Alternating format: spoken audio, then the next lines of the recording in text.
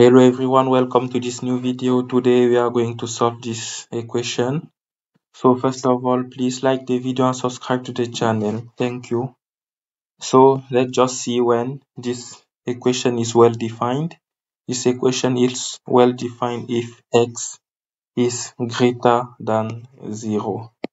Okay, because the ln function is defined for x is in 0 plus infinity.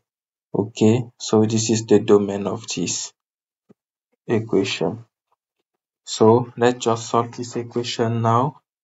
Let's just rewrite the equation as ln square of x minus ln of x minus 6 equal to 0. Okay, we have this equation.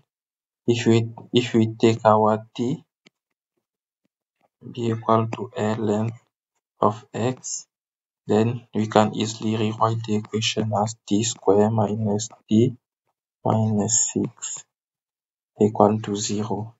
Okay, we have this, and we can directly solve this last equation using delta. We have delta, which is equal to b square, which is minus 1 square, minus 4a, which is 1, and c, which is minus 6. So this is equal to 25. Okay, 25, which is 5 square. So we have that the square root of delta is equal to 5. Okay, now as this delta is greater than 0, this means we have two solutions. We have t1, which is minus b. B was minus 1, so minus b is just 1 minus the square root of delta divided by 2a, which is 1, which is minus 2.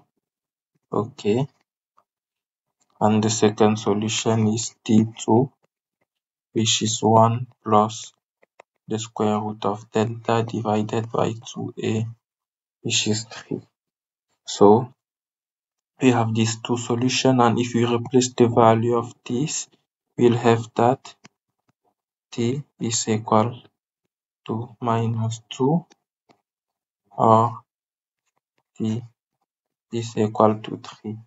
This means that we have ln of x equal to minus 2, or ln of x equal to 3.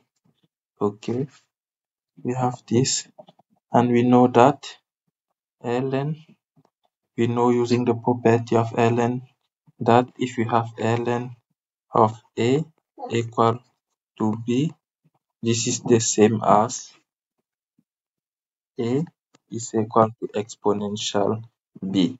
So let's just apply it here.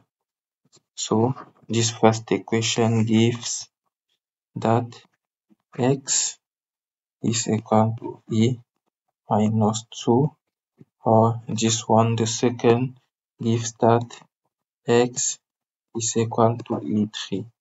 Okay, so we have these two solutions.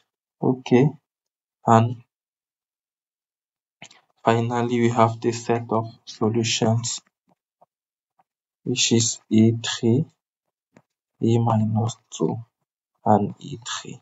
Okay, so these are the solutions to our equation x ln of x square minus ln of x equal to 6.